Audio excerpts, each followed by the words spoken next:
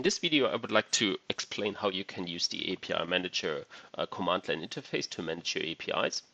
Let's suppose you have an API registered using the API Manager Web UI, which I have done for the pet store, which has a very basic configuration. It just contains the resource paths, which is pet store v2. Then I have at the moment no inbound security. I have no image configured, a very basic API. And when looking into that API from the API portal, I see how it looks like at the moment.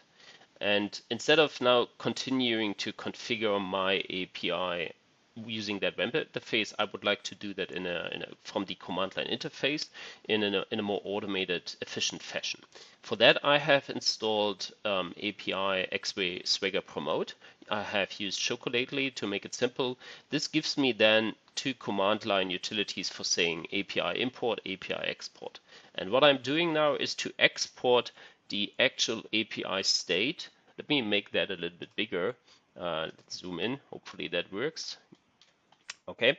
What I'm doing now is to export the API state and say API export.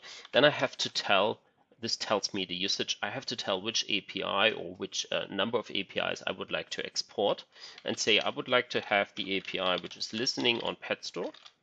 And then the version 2, and it's actually listening or imported, configured on my stage API environment, API env, which is the API manager I'm talking to before. So now I can go and grab that current, that actual state of my API, how it is in the API manager. And that gives me here in my workspace a new folder, which contains the actual state of my API. So that means it contains the name, of course, it contains the path, the state, etc., etc. So, and also, of course, it contains the Swagger definition. It contains all belonging certificates. However, that kind of security or not security configuration file is not very sophisticated, as the API is very simple.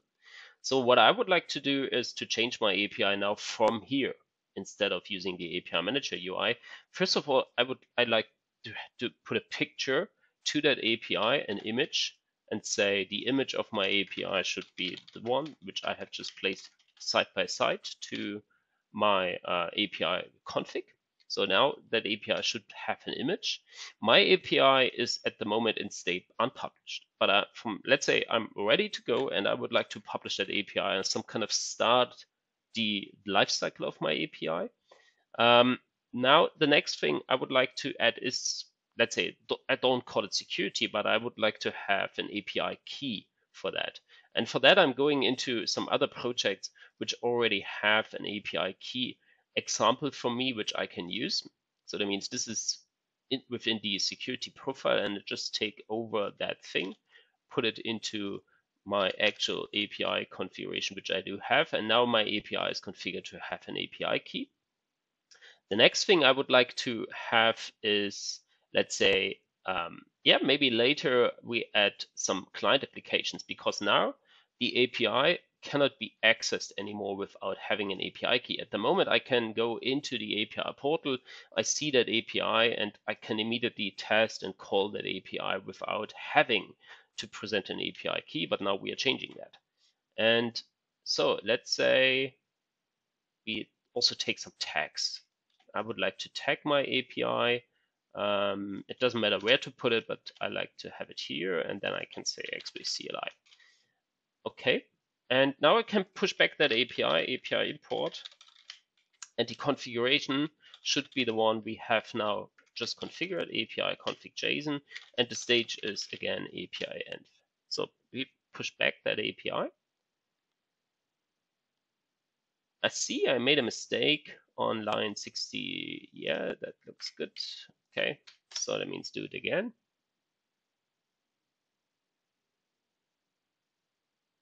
And now the new desired state of my API has become the actual state. So that means I can go into my API portal to see the actual state. This is now my new pet store, which is the same as before, but it has the tags I wanted, and it has an API key as I wanted. Now I cannot call that API anymore without having an active subscription.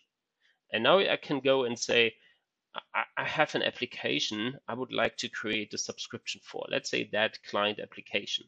And again, I'd like to go here and say that I would like to create a subscription for an application. That's why I take over that fragment here. And I say it should be like so. And the name of the application should be the one which is here. So let's say that should be my name, the name of my application. And now I can re-import the API. It takes again the current state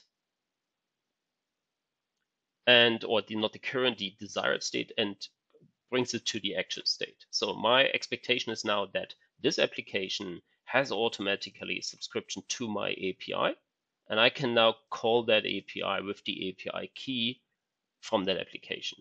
And of course, I can do that over and over again.